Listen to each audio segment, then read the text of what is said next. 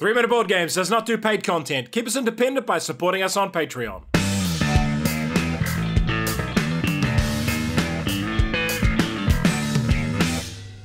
Kia ora koutou and welcome to Aeronautica Imperialis in about 3 minutes. Review copy used. It has no solo mode. It's a game for 2 or more players, playing time is medium, and it's a moderately complex game. In the grim dark future, pilots take to the sky to engage in relentless dogfights. 2 squadrons come into range, the heavy brutal fighters of the Imperial Fists, and the agile ships of the Lugnath craft world. Who will come out on top? The game ends after either 12 rounds, when the scenario says so, or when one force is reduced to 1 craft remaining. Points buy. Each player has a points budget to buy units from a list. Secret orders. You will place orders in secret for each craft. Dice. Conflict is resolved with dice rolls. Player turn. Select a scenario to play and set a points budget. Set up the game according to the scenario rules. Each craft has a series of stats that determine how fast it goes, how well it can maneuver, and its weapons loadout. Your army list will also have optional weapons and upgrades. Each craft tracks its current speed on the left and its altitude on the right. Facing is also very important in the game, so mount the models facing forward. To start the turn, place a hidden order for each craft beside it. Each order number matches one of these movement diagrams, but only the most agile craft can use all 8. Then roll for initiative. The winner chooses which side moves first. Before resolving movement, any craft tailing an enemy can make an attack roll. We'll cover attacks later. This craft has a speed of 2 and has picked the level flight maneuver, so it moves straight 2 places. This craft has 4 speed and has picked the stoop move. Here are 2 possible places a craft could move, and then again to here.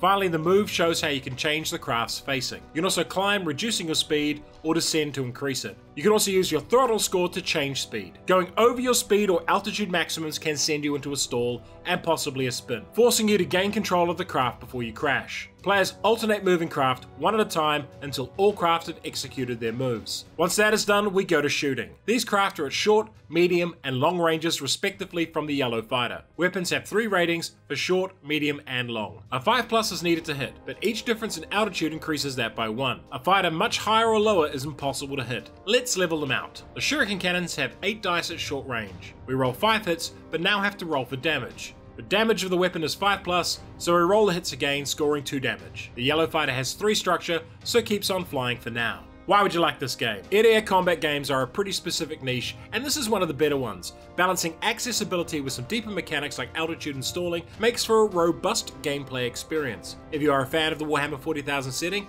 that's a definite plus here, as knowing the lore of the setting will help. The core box comes with the rules and all these figures and can be expanded with additional model boxes as well as other factions sold separately. The list building allows you to customize your squadrons, and it's always fun to tinker with loadouts. And while I think this is one for the Warhammer fans first and foremost, anyone interested in air-to-air combat games would also find it engaging and fun. The best thing about this game is the miniatures. They inspired me to get out my brushes and paint a full game for the first time in years. However, the rules felt quite old school, and the Games Workshop standard of roll to hit and then roll to damage is always a bit clunky. The original rule set dates back to 2007, which is probably why it uses 8 tokens for the moves instead of a dial. I solved this issue using D8s and opaque cups. Oh, and painting the game is almost mandatory. For a Star Wars theme and more modern mechanics, try X-Wing, and for something far more detailed, try Wing Leader Supremacy. Aeronautica Imperialis. New figures, old rules. If you enjoyed this video, hit the notification button, like, share, and subscribe to the channel.